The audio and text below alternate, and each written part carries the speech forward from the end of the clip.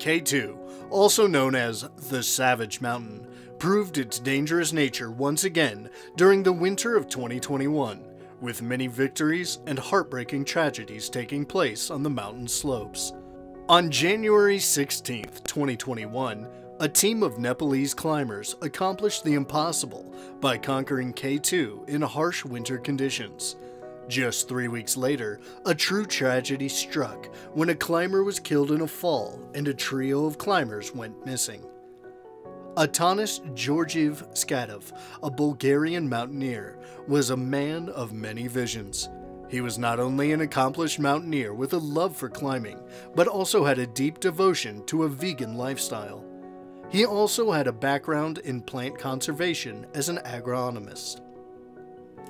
He was born on March 11, 1978, in Bulgaria, where he later graduated with honors from the Agricultural University with a master's degree in plant protection. His desire to make history drove him to push the boundaries of what was possible. He wanted to be the first vegan to climb the 14 highest peaks on the planet. These peaks are known as the Crowns of Himalayas. Atanos' goal was to accomplish all of this while avoiding the use of animal products. His climbing career began relatively late in 2010, and it wasn't until 2012 that he became actively involved in climbing. Nonetheless, in a short time, Skatov made a name for himself by becoming the first well-known person to climb the highest peaks of the 7 continents in just 3 years on a vegan diet. In addition to being the only Bulgarian to climb Mount Everest from both the North and South crests, for his ascent of Mount Everest in May 2014, he won the Golden Bulgaria Award. In May 2018, he earned the Golden Bulgaria Medal for Athlete of the Month for ascending mounts in the winter of 2021. The then 42-year-old Atanos and his team chose to climb K2. He was part of the commercial team's 7 summit paths. It was a difficult plan with little time to acclimatize, but they already had 15 years of high-altitude experience. On the evening of February 4th, more than 25 people were situated in High Camp 3. Skatov and his team decided to join and camped in their own tents. They brought 6 bottles of oxygen with the intention of keeping these bottles together, but the oxygen was not where it was supposed to be. There was a major problem with oxygen management, as if fate was already trying to tell them something. They understood that without the extra oxygen, they'd encounter serious issues and possibly die as they went higher towards Camp 3. The hike was inspired by their friends and fellow filmmakers John Snorri and Juan Pablo. Ali Sadpara and his son Sajid intended to climb K2 as well. Sadpara's team had been on the mountain since December 5th and were well acclimatized by this point. Skatov and his team had only 2.5 weeks to follow and film their colleagues during their climb. Skatov and his team were accepted too late on K2, and their rapid acclimatization plan relied entirely on supplemental oxygen. Due to a logistical error, they decided to abandon their climb. As they descended the Japanese Camp 3 and pitched their tent for the night in the harsh temperature of -35°C, their stoves barely worked to melt the ice, and the only thing that kept them warm was the warmth provided by the 3 men gathered together, insulated only from the cold. By 11 p.m., they had turned off the radio to conserve batteries, surrendering to the harsh winter night and realizing that they would not hear of their friend's adventure until the next day, so they packed their gear and continued their descent. The next day, one of them had already been hit directly on the head by a rock, and he was nervous the entire way down because the rock had pierced his helmet, so he was extremely cautious. With so many old ropes to choose from when descending, it can be difficult to decide which rope to take. When the Sherpas were unsure about the line, they would clip in the many ropes with one of their safety lines and rely on the rope they thought was the new one. But as they descended vertically into the Black Pyramid, a body passed them, and the only thing they saw passing by in a flash was a red suit. They recognized Atanos right away, and he was falling quickly. His team watched in horror as their climbing colleague fell down the mountain. the body slipped down the snowy slopes of K2 with little warning, no screams, no noise, nothing. At that moment, they realized their friend was no longer alive and that the mountain had claimed another victim. He was very close to base camp when he fell off the trail at an altitude of about 7,400 meters. It was believed that Atanos had made a mistake changing ropes due to fatigue. The route on the mountain had recently been fitted with new ropes for the winter expedition. The Alpine Club of Pakistan confirmed the incident and said Atanos' body was recovered by There appeared to be a malfunction resulting in the fall of Atanos. The rope was not broken.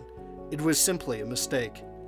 He was either not careful enough, or he was just unlucky, according to the expedition manager. On the terrible day of Atanos' death, not only did he attempt to reach the summit of K2, but so did Muhammad Ali Sadpara and his son Sajid Sadpara. This expedition, which included Icelander John Snorri and Chilean Juan Pablo, ended in a dreadful nightmare. Muhammad Sadpara and the two other members, John Snorri and Juan Pablo, went missing and were later found dead. His son Sajid was the lone survivor. Since Sajid was also present on the mountain, he promised his family to find his father. He managed to conquer the top of K2. During his descent, he stopped at his father's body as he wanted to bury his father with dignity and honor. With the help of another climber, he buried his father's body. Sadpara stated that Atanos' climbing partner and guide was upset and later uploaded a video he captured just days before Atanos' accident. In the footage, Atanos is seen latching onto a safety line and using his ATC to descend the fixed ropes. Nothing unusual could be seen in the video, making it even more difficult to understand exactly what happened. He stated that his first thought was of Atanos' girlfriend, who was at base camp accompanying him on his journey up the world's second tallest peak. He knew that she and so many others would be devastated by the news of his tragic death. This is a striking reminder of the inherent dangers and sacrifices involved in scaling the world's highest peaks. Skatov's death was the third tragic incident involving a Bulgarian mountaineer in recent years. In May 2018, Bojan Petrov went missing while climbing the Shishapangma, and a year later, Ivan Tomov died on Mount Lodz. Atanos was a true inspiration to many. He demonstrated that age was just a number, and that there was always time to engage in mountaineering. He chose to follow his dreams, and dedicated himself to his true mission. Skatov scaled some of the world's highest peaks and showed that anyone can achieve great things with enthusiasm, hard effort, and dedication. His legacy will continue to encourage others to pursue their ambitions. Atanos once said that dreaming means being bold, courageous, fearless, sensible, and above all, believing in yourself. He also said that the difference between having a dream and making it come true depends on the strength of your spirit, your belief in yourself, how much you want to achieve this dream, and how much effort you would put into making it happen. This was the legacy of a remarkable and a wonderful hiker who surpassed all barriers in order to prove to the world that if you put your mind to something and intend to achieve it with all the might and dedication, there is nothing that can stop you from achieving it. Since no one saw the sequence of actions Atanos took before he fell, it is impossible to say for sure what happened, but it is assumed that a mistake was made when switching lines. You are depending on the fact that you haven't made a mistake when you unclip your safety and entrust your entire weight and life on the safety line with your abseal device, because if you have, you will perish. K2 is a ruthless, steep mountain. If you fall, it's likely that you won't stop until you reach the mountain's base. His girlfriend Sheni, who was in base camp with him when he ascended the second tallest peak in the world, was devastated by this information, as would be so many others.